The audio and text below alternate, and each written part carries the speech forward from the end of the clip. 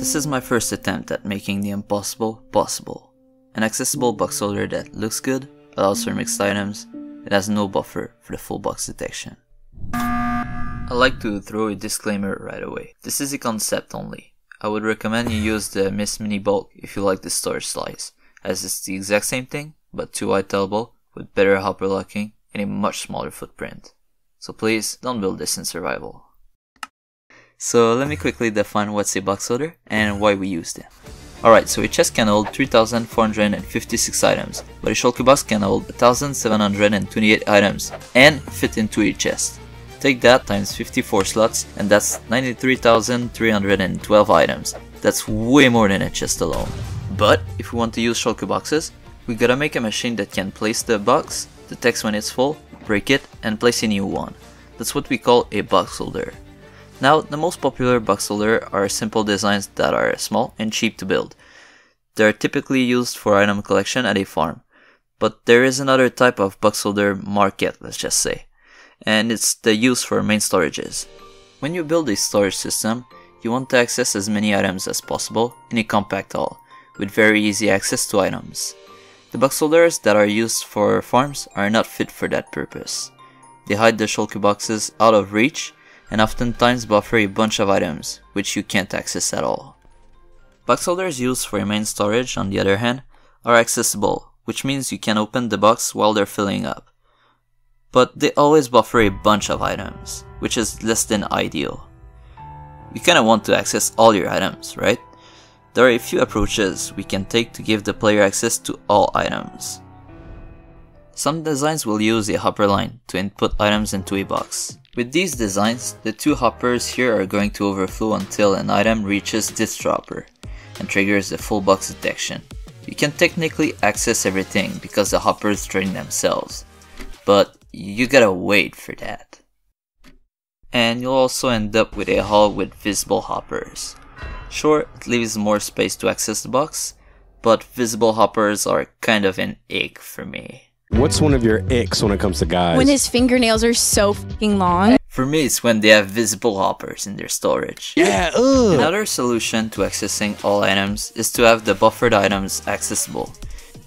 In this old box holder I made, which you probably shouldn't build as it's very scuffed, I have the full box detection located at this height. That lets us really access the buffered items in these droppers. But both methods buffer items. Is there a way to not do that? Well, it turns out there is. We can use this type of full box detection. It works by powering the 2 droppers in the same game tick in the right order. If there is room inside the shulker box, the item goes into the box. But if the box is full, our item will end up in the second dropper, where it will be read by the comparator that will QC power a piston down here. This box detection system is pretty cool, because not only does it let us make bufferless full box detection, but it also lets us use mixed items thanks to that. And because we can use mixed items, that means that we can use this full box detection with a multi-item sorter. It's really amazing, and it's simple, isn't it? Yeah, maybe if I had a lot of space over here. But I don't. I can't make a lot of room down there, so I have to modify the system, and that's where it starts to get scuffed. Minecraft is coded like shit, alright? And so you got stuff that is locational and stuff that is directional. Locational stuff is essentially like a coin flip.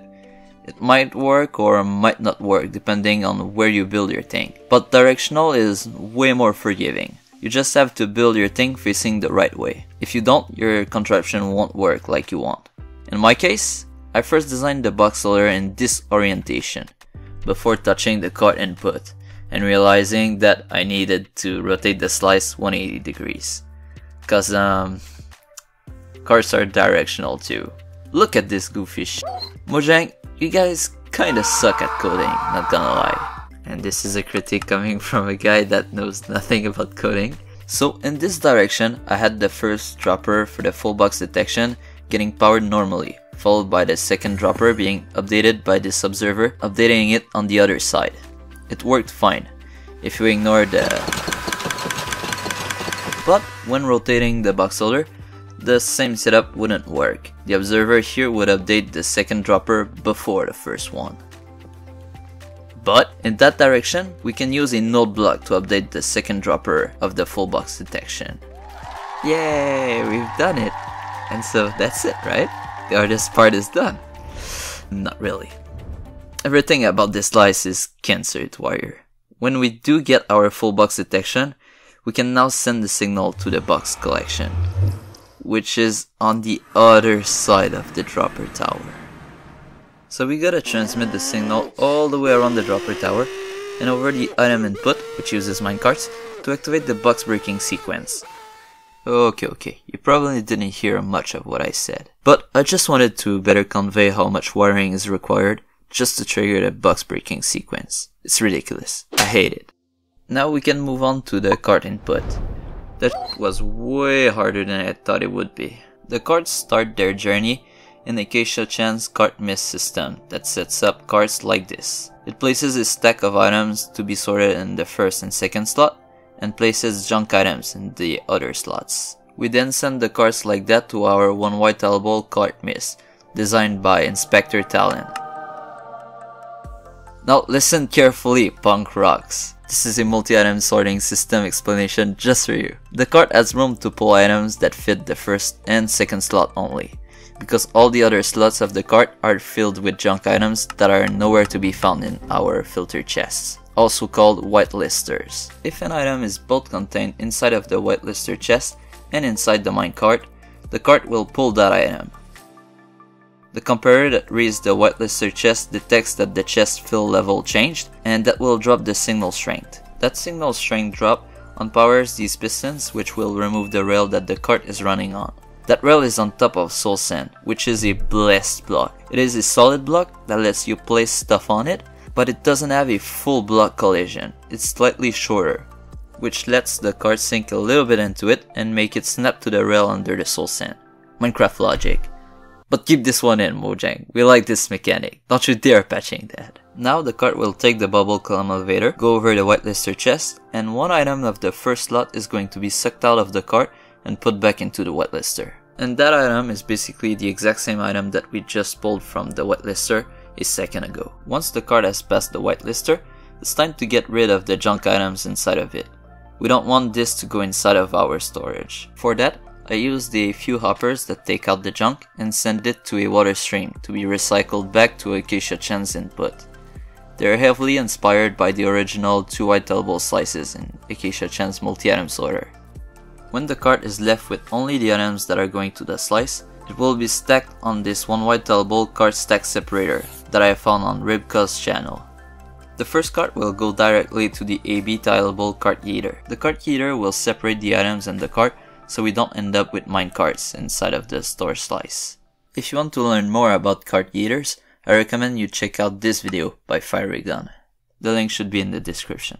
Once the items land in here, they'll be sucked by the hoppers and make their way to the dropper tower, where a comparator will read their first dropper and send them down to the shulker box. When the first dropper has been drained completely, a new cart will be called to be yeeted into the input. Note that 2 carts are going to be yeeted at the same time. It's better like that as it decreases downtime when a new cart needs to be called, but I won't lie, that was 100% accidental. And with that, we summed up the most impactful things with this particular box loader. But I didn't address the size of this thing. It's massive, like my... No, it's not. The storage is massive, yet I'm publishing it anyway. Does that mean I have no regards for the build footprint? No, of course not. It just means that I would rather make the sacrifice there, rather than to make my storage slice inaccessible, noisy, or ugly from the user interface perspective. Before you search for the downloads, I really recommend you watch my unedited explanation video for this box loader on the second channel before you do. Take note that most of the external wiring is missing and that there is one small reliability problem with it right now, so don't use it in survival. And please, don't forget that this storage is a concept only for now. As always, if you appreciate the contraptions as well as the time that I sink into making these videos, please throw me a like, and if you're looking at resources to get better at redstone, my Discord server has you covered with that. Before you go, have you ever seen a 6x accessible box loader? Cause I made one. If you haven't seen it, it's right there. Or maybe you prefer that video better? I don't know.